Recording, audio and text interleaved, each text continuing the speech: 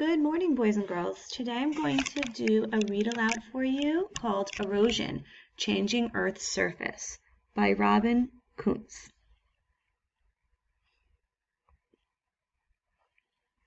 The forces of change. A brick building on a street corner is crumbling away. A deep crack runs through the parking lot. Higher up, a building teeters on a muddy hillside. What caused the changes in the brick building, the parking lot, and the hillside? It was erosion. Erosion is the wearing away and reshaping of the land. The forces of erosion have been changing Earth's surface for millions of years. Fun fact, some erosion happens in seconds or minutes. Some happens over a year or two. Most erosion happens over hundreds or thousands of years. Dripping rain. Erosion can begin with a few drops of rain. The raindrops form a stream of water. The rainwater stream picks up dirt along the way. The stream gets bigger and races down the street. Be careful, because sometimes water pools in the street. Sometimes the water grows deep quickly. Fun fact, sudden heavy rain causes flash floods. Fast-flowing rainwater can be powerful enough to move houses and cars. Roaring rivers. The stream from the street joins with other streams and pours into lakes and rivers. The water picks up rocks along the way, and the rocks grind along the bottom of the riverbed. The flowing water also washes dirt from the riverbanks. In these ways, rivers can cut deep gaps through the landscape. Rivers flow to the oceans and leave behind a lot of dirt. The dirt is made of sand, pebbles, soil, and rocks. It is full of good nutrients for growing plants. Fun fact, waterfalls can form when water flows over soft rock. The waterfall seems to move backward as it erodes or cuts away the rocks behind it. Crushing waves. Strong ocean waves crash against the shore. Ocean water slowly erodes soft rock and breaks chunks of the bottom of the cliff. The waves throw the loose material back against the shore. Eventually, the cliffs break apart from the crashing. The power of waves can erode about 3 feet from a cliff each year. But what waves take away, they can wash back somewhere else. The eroded pieces from rocky cliffs can become a sandy beach not far away. Fun fact, a tsunami is a huge wave that can cause lots of erosion in one giant sweep. Frozen erosion. Water seeps into cracks between rocks. After the water freezes, the ice expands or gets bigger. The force of the ice is so strong that it can break up the rocks. Ice can crack streets and sidewalks in the same exact way. Glaciers are like giant rivers of ice. They form in high places and move downhill. As they travel, they pick up dirt and rocks. They are like bulldozers that carve away mountains. Glaciers leave deep valleys.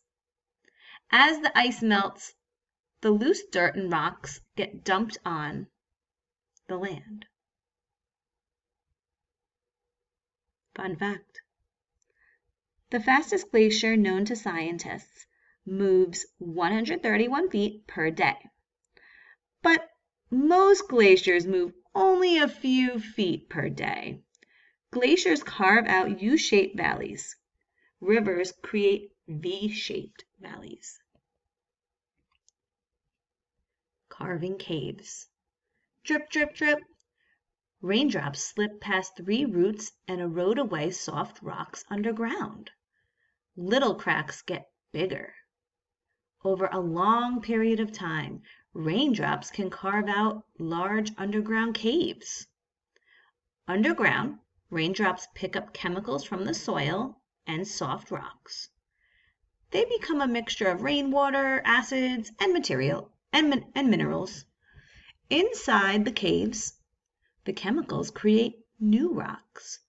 The dripping drops make stalactites on the ceilings and stalagmites on the cave floor. Fun fact: the longest cave in the world is Mammoth Cave in Kentucky. It has more than 350 miles of passages. Whipping wind. Wind is the other force of erosion, and wind batters everything in its path. Wind can wear away buildings and carve away stone. Wind also has helped to do its work. Sand carried by the wind rubs against objects that the wind hits. Wind can form sand dunes and make sharp rocks smooth. Wind can also lift up soil and carry it away. Like rain, wind has a bigger effect on land with few plants. Fun fact: painters use strong blasts of air filled with sand to remove old paint and dirt from stone walls. This process is called sandblasting. Fast erosion. Erosion often takes thousands or millions of years to shape the land. Heavy rain and super high winds speed up erosion. Landslides and hurricanes can bury houses and damage cities in just moments. People can also cause fast erosion by removing nature's erosion protection. They can cut down trees for farming and cut away mountains for new roads. They stop rivers with dams and let cattle eat all of the grass. Not so fun fact: in the 1930s, U.S. farmers lost tons of soil to wind. There were no plants to keep the soil from blowing away.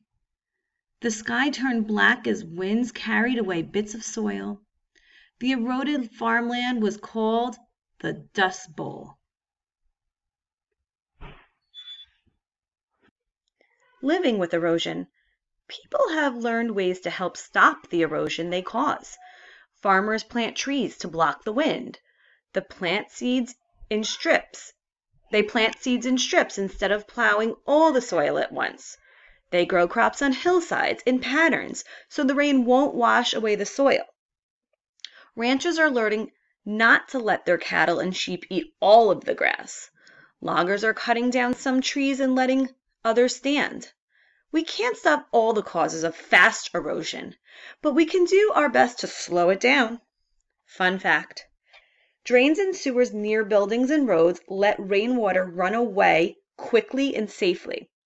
Without them, there would be more erosion of gardens, yards, parks, and playing fields. The end.